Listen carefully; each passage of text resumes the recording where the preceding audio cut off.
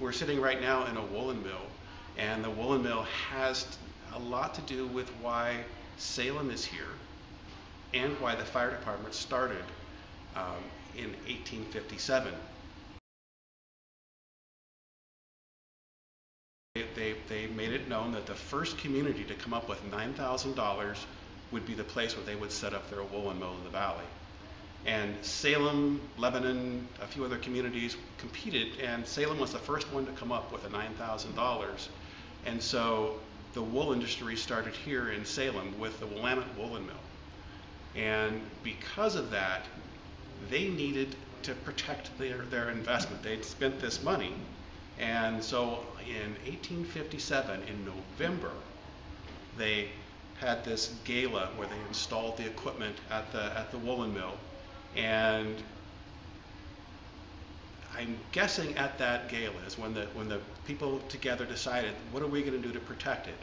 And 1 month later, they formed the Alert Hook and Ladder Company to protect their investment. And that was the beginnings of Salem Fire Department. And it wasn't much more than just a bucket brigade. You couldn't fight much with it. And eventually the building did burn down. The mill did burn down, as did our grist mill, our lumber mill. But the fire department started to evolve. When Portland went to steam,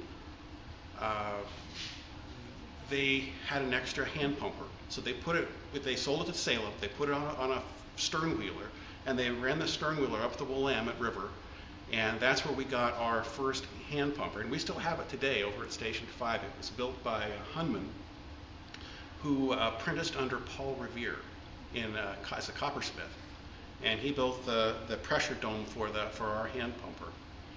And so we went from bucket brigade to a hand pumper.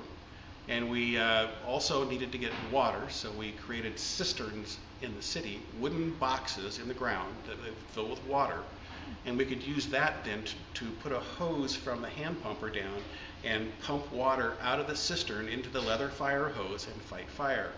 It was limited and a lot of work, and you had to put the fire engine at the cistern, and so the fire hose only stretched so far. So the next big innovation from there was we upgraded from the hand pumper to a steam fire engine, and we also created a wooden water main system in the city so we could bring water to the building so that we could hook up the steam fire engine to a hydrant near the building and then pump water. And with that steam engine came the need for someone to have the expertise to run a steam pump.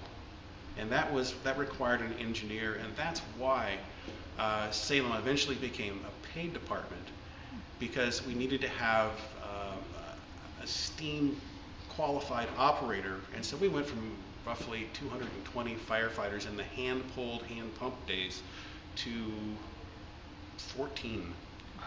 Yeah, so we really went down in the number of people that we had in the fire station. But when you didn't have to hand pump the pumps would take roughly, to have 60 men in a fire company with a hand pumped fire station. It'd take 2 groups of 12 to trade off and on pumping the pump, and then a few people to run the hose. And so when you've got a steam engine, that's 24 of those people pumping that you don't need anymore, because the steam engine creates the steam.